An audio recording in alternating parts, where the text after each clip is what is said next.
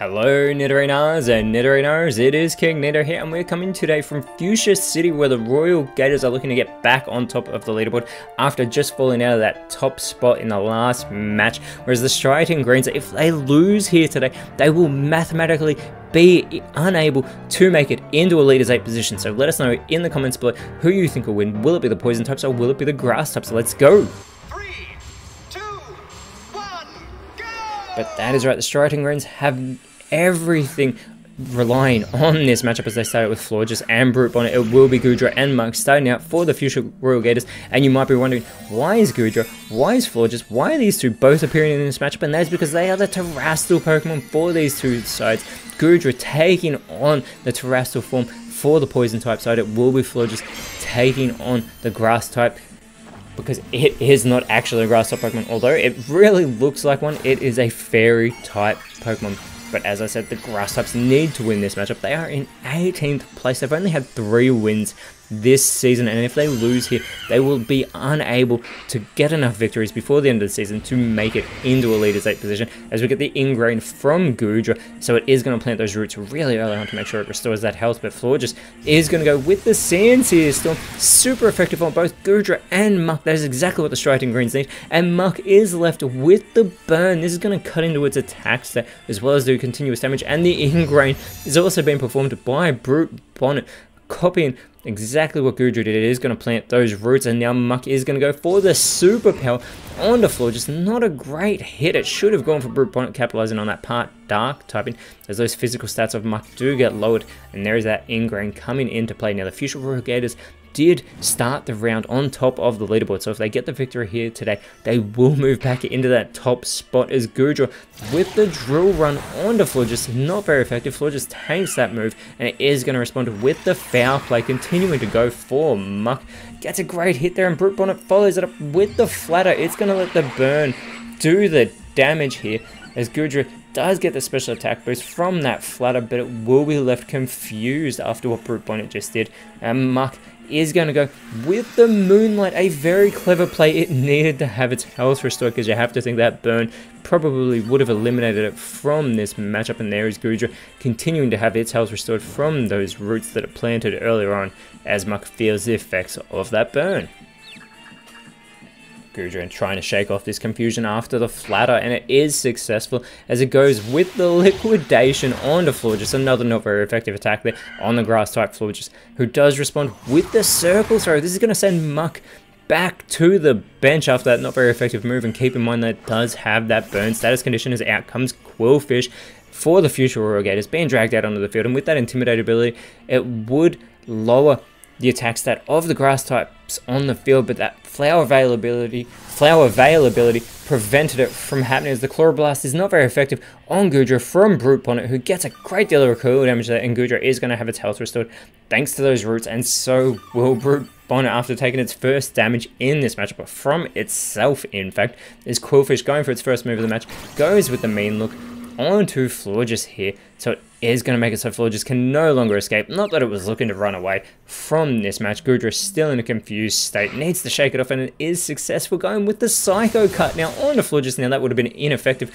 against Brute Bonnet, as we get the String Shot here from Florges. This is going to greatly lower the speed stat of the 2 Poison type Pokemon on the field, as Brute Bonnet is going to go with the Role Play, but it is going to fail, unfortunately.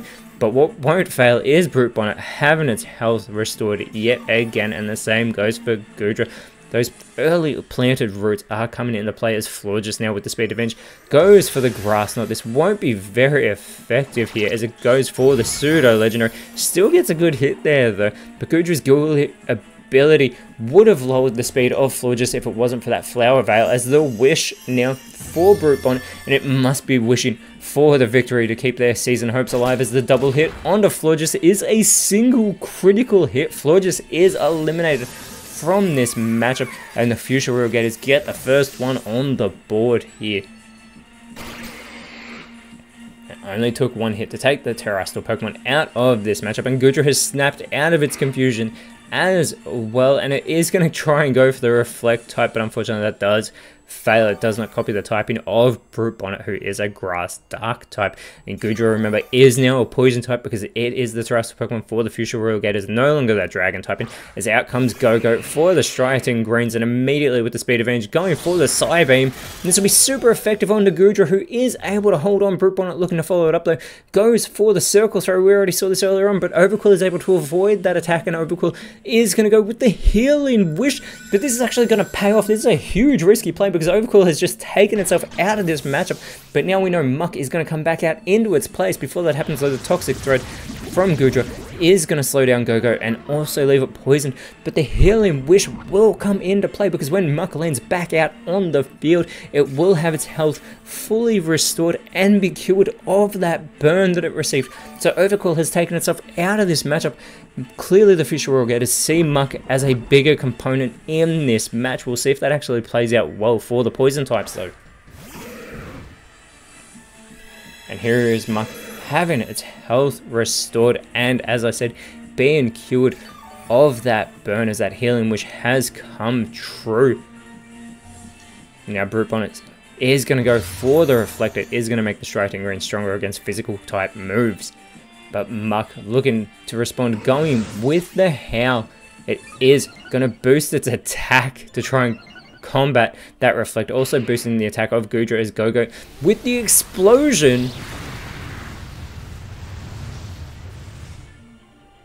And Go-Go has taken itself out of this matchup. It did not want to be suffering from that poisoning, clearly, but it is also successful in taking Goodra out of this match. So the playing field is still level 4 Pokemon remaining on both sides as Brute Bonnet continues to have its health restored from those planted roots.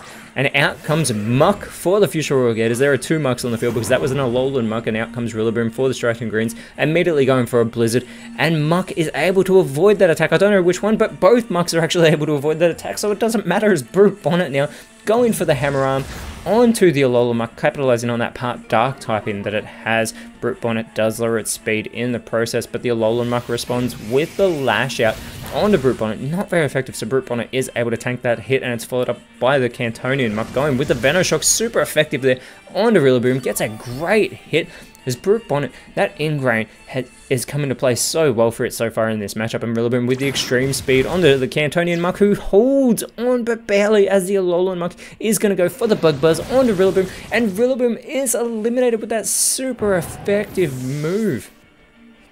And now the Cantonian Muck is going to go for the Role Play, but unfortunately that does fail, and this allows Brute Bonnet to go for the Pound onto the the Alolan Muck. If it had gone for the Cantonian Muck, it would have gotten the elimination here, as the future Royal Gators have taken the lead, and out comes Scovillain for the Striating Greens. Scovillain immediately with the Poison Jab onto the Alolan Muck is not very effective. The Alolan Muck is going to respond with the Liquidation, capitalizing on that part Fire typing of Scovillain. Very good play as it's followed up by the Cantonian Muck going for the Payback now onto Brute Bonnet. Yet another not very effective attack on Brute Bonnet, who responds with the Eerie Spell, but it won't affect the Alolan Muck because it is immune to Psychic type attacks. Brute Bonnet should know better, being part Dark type.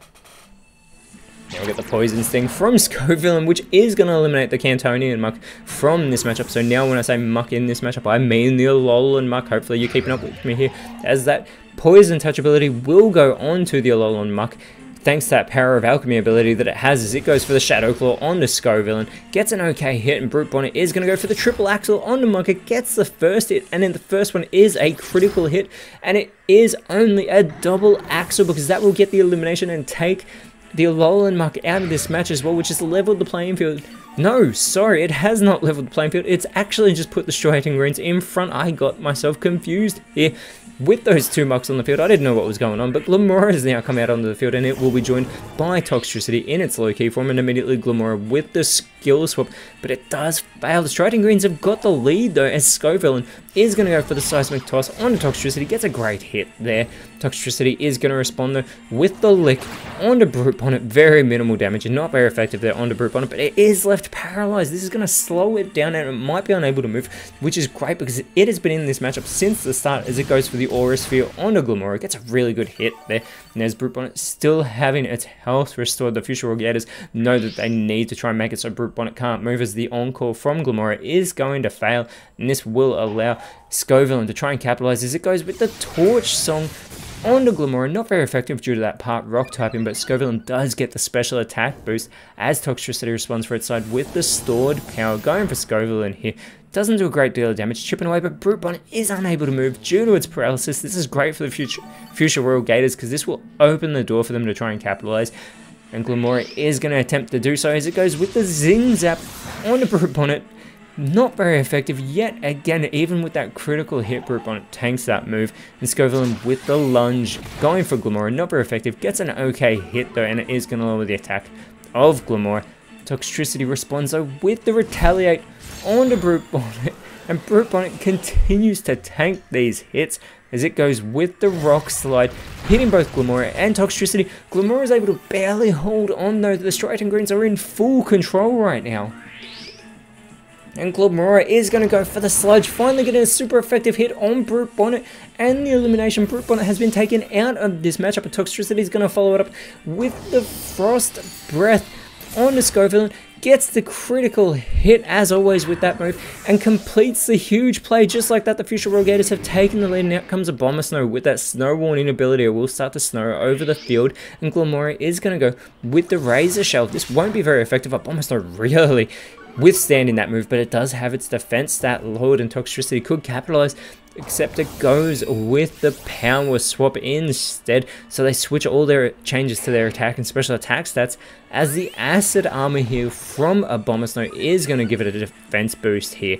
Abomasnow only has a base 75 defense as the Gust onto Abomasnow. Super effective there from Glamora. Toxtricity looking to follow it up, going with the Icicle Crash on the part Ice type. So Abomasnow tanks that move, but it's flinched. It has flinched, and Glamora looking to capitalize, going with the Bug Bite, chipping away here at Abomasnow with that super effective move. Not that it looked like, but it takes its Leper Berry, as Abomasnow is all by itself, having to contend with these two poison type Pokemon. And now Toxtricity with the Dragon Claw, still chipping away at Abomasnow, who is going to respond with the Smog, going for Toxtricity. Not very effective. Toxtricity tanks that hit even after it being a critical hit, and Glamora now with the Spin Out, and Abomasnow is eliminated with that super effective move. The Fusion Royal Gators have come from behind to keep their 8-game winning streak alive, and now it is a 9-game winning streak. And with that, the Fuchsia Royal Gators will move themselves back on top of the leaderboard, but to get their 10th win in a row, they have to defeat the Olivine Carbons. I cannot wait for that one. Whereas the Striaton Greens cannot make the championship series. They will not be able to qualify for a Leaders 8 position, and next round they will be taking on the Pastoria Cascade. But until then, Nidorinos, thank you so much for watching. Let us know in the comments below who you thought was the best on Fit. If you enjoyed it, so please leave a like, share, subscribe, but always remember, you are awesome.